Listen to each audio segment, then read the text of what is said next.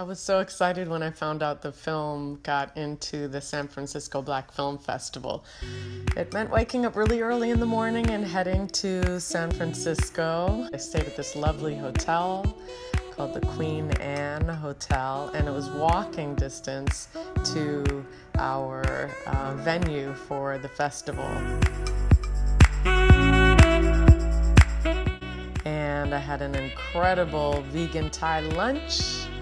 And then I got to the Fillmore district, and I hadn't spent much time there, but it was really beautiful and full of lots of art that was reflective of Black beauty and Black joy. I had dinner with Kylie, and then it was time for the festival, and I got to meet filmmakers, and I'm really excited that we were invited.